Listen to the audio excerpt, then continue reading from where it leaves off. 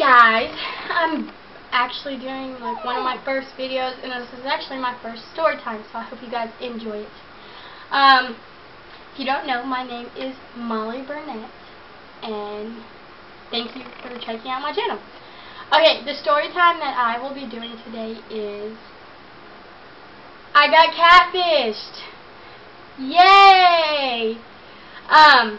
I've actually been catfished more than once, but I am just gonna do my first catfish story ever. So when I was in, I want to say, middle school, I met a guy named Nathan, and then we both ended up going our separate ways and going to like different schools. And then I ended up seeing this guy on Facebook, and I was like, oh, he is so cute. You know, and his name was Dylan. And I was like, well, I'm just going to like a couple of his photos. Maybe he'll message me. And so we got to talking and all that, and it got to the point where I was so deeply in my feelings for him, and I ended up liking him so much. And he started kind of like pulling away from me and acting really distant. What was crazy is Nathan was Dylan's supposed best friend, and so supposedly Nathan was always with him. So I never thought it would have been a catfish because I've met Nathan, I know Nathan's real, and so I assumed he wouldn't lie about making up a fake person that lived in the next town over. And so they were supposed best friends, and he would always comment, which was kind of a little weird. He would always sit there and comment on Dylan's stuff, and what was crazy is if we were all sitting there commenting on the same photo, you would get one message from Dylan and then another message from Nathan, going back and forth talking to each other, but really he was talking to himself.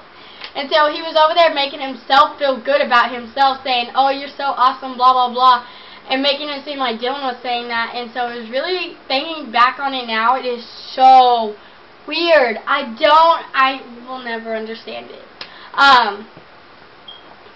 And so I started liking Dylan, and of course I wanted something more. I wanted a relationship and all that. And me and Dylan started fighting a lot for some reason, and I can't remember why, but I just remember fighting with him constantly. We were always mad at each other. Something was always wrong. He was always getting mad at me for something, and I didn't understand it. And so I had asked him, because I was in a way I was a little suspicious, but mostly I just like wanted to see his face, you know, and talk to him. And so I would ask Dylan to video chat me, and he never could. He said he had a BlackBerry, and the BlackBerry didn't have a front camera, of course, and so that's why he couldn't do it. But when I added his number on Snapchat, because Snapchat has a contacts thing where you can add your contacts on Snapchat and you can Snapchat them on them. His Snapchat, I remember thinking, that's weird, that's Nathan's Snapchat, why is Dylan have Nathan's Snapchat on?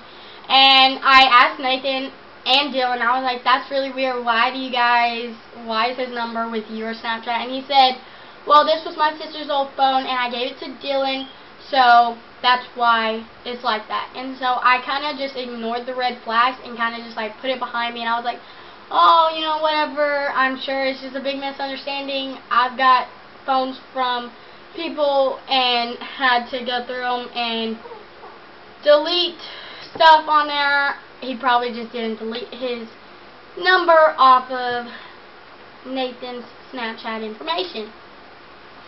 And so I continued talking to him for a while, and when we started fighting, I figured, hey, you know, I'm going to go to his best friend and ask him what I can do to make it better, make this relationship work, because I really care about this guy. So I'm going to do everything in my power to make it work. And so I talked to Nathan, and I was asking him, you know, what can I do to make this better? You know, I don't understand why he's so mad all the time. Is there something I should know? Is there something I can help him out with? You know, just tell me and I'll be there for him. And Nathan was just like, oh, you know, pretend like you're the jealous girlfriend, and he loves that stuff. And so I was like, I mean, it's worth a shot. We're already fighting anyway. It's worth a shot. And so I did that, and he got so mad at me. And so basically, Nathan sat there and was telling me what to do, but he was the one pretending to be Dylan behind the screen. And it was looking back now, I feel like so stupid. It's so bad. I feel stupid. And so when I was going through and confiding with Nathan, Nathan told me he had feelings for me, and so I was like, well, you know, I really care about Dylan. I want to be with Dylan. And then I got to know Nathan, and I was like, you know, it's not working out with me and Dylan. And Dylan was over there telling me, you know, you should give Nathan a try. He's a really good guy. He's really sweet. I think y'all would be really good together. And so I decided to, you know, give it a shot, and we started talking, maybe for pursuing a relationship and not a friendship anymore. Aww. And so I ended up starting to like Nathan a little bit. It was not as close as I had liked Dylan, even though it was the same person behind all the messages and phone calls. I started to like Nathan a little bit, so we ended up dating. But I'd always want to go back to Dylan. It was always Dylan. I wanted Dylan. I liked Nathan, but I felt something so real with Dylan. I didn't want to give that up for something I didn't think would last with Nathan, when I thought it was just a simple crush that would go away with time.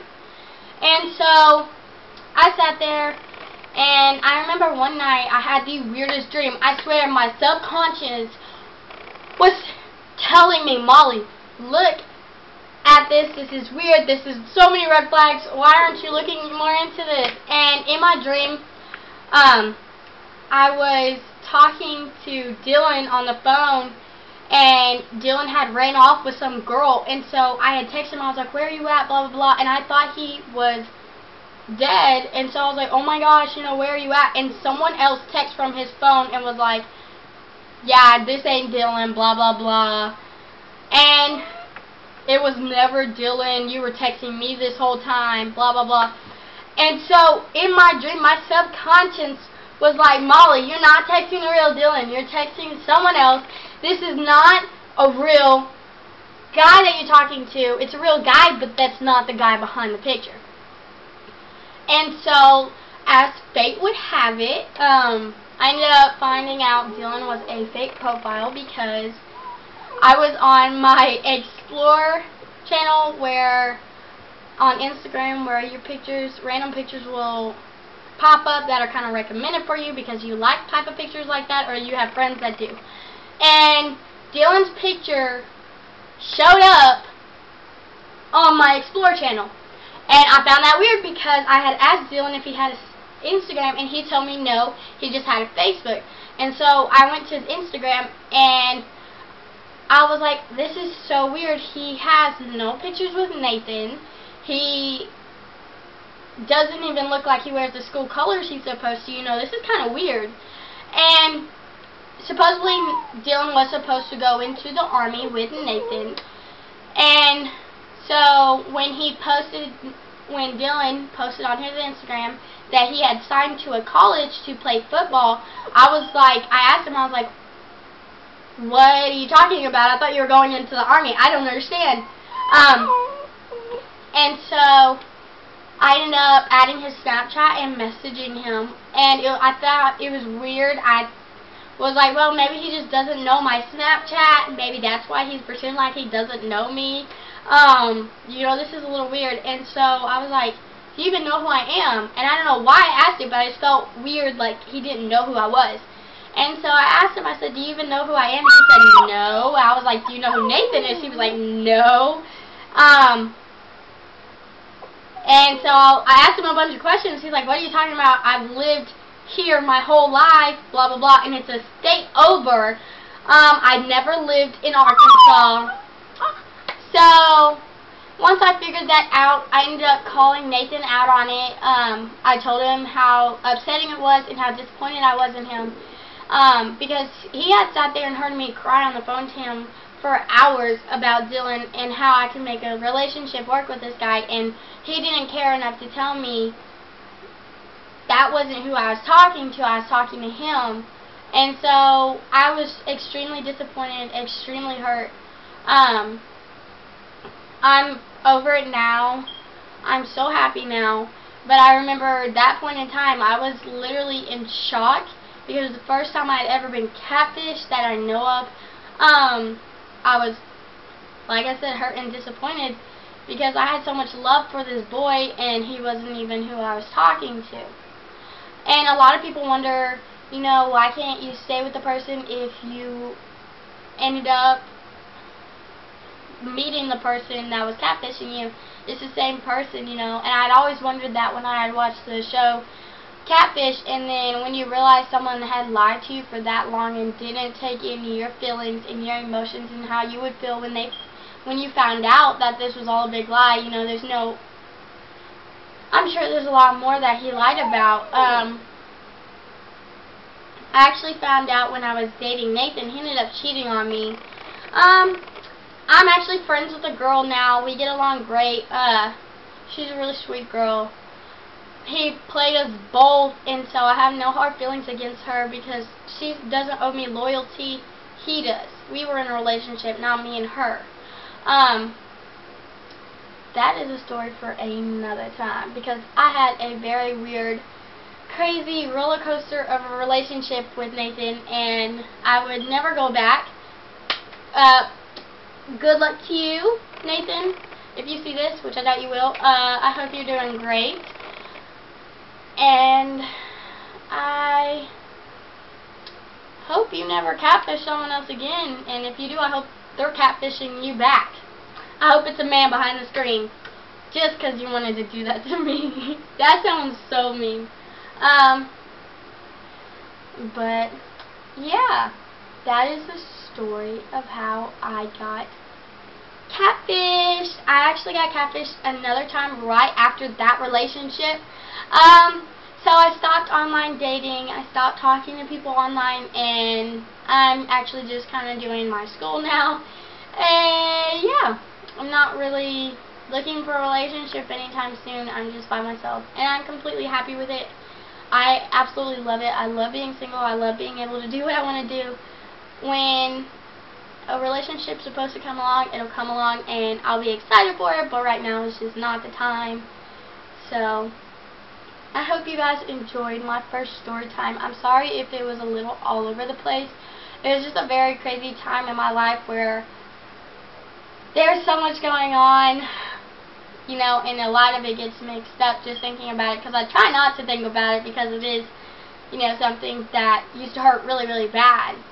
But now I'm kind of just ready to talk about it and get my story out there. For any of you, do not be naive like I was. Do not sit there and ignore the red flags. If you feel like he's not wanting to meet you face to face or video chat you so you can see his face, he's probably not real. I would definitely take that as a precaution. Do not just walk into a wall like I did all at once and find out all at once.